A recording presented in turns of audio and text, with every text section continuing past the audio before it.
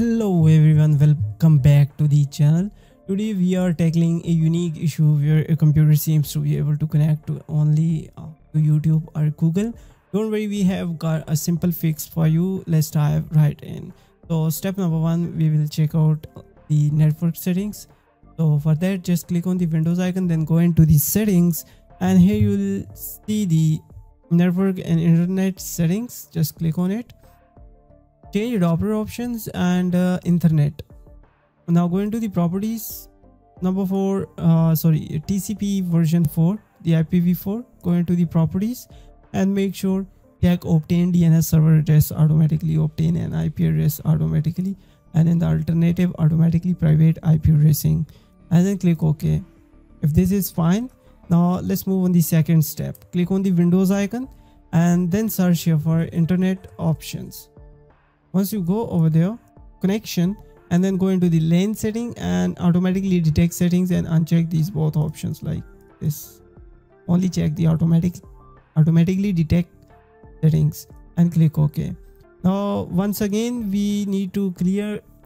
Now the last step you can do here, just click on the delete, select all these options and click on delete. Also go into the advanced option and click on the restore advanced settings and hit apply. Apply and go into the setting and click on the never and hit OK. That's it. Now might be your problem has been solved. One more thing you need to do here. I don't know which browser you are using, but I'm just showing you. If you are using, suppose the file edge, simply you need to clear the caches and cookies. So in this situation, just go into the history and now click on delete. Once you go over there, select all time and select all these options and then click on clear.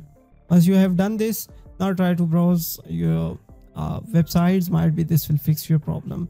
If still it's not working, one more step. Just open the command prompt, type ipconfig/renew, hit enter.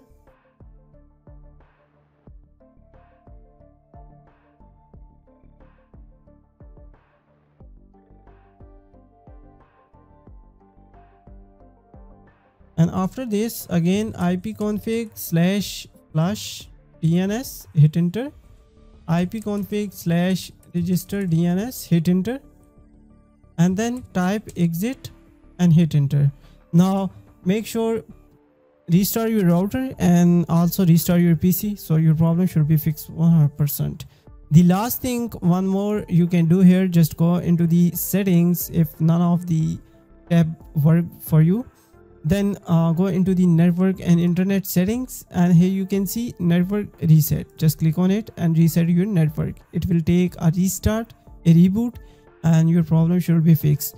But if still the problem exists, then contact your ISP. Might be the problem is not in your PC, like it's at the back end, so he can fix it. I hope you like this video. If you have any question, just let me know in the comment section. Take care. Allah Hafiz. Bye bye. And yeah, don't forget to subscribe this YouTube channel for more interesting videos.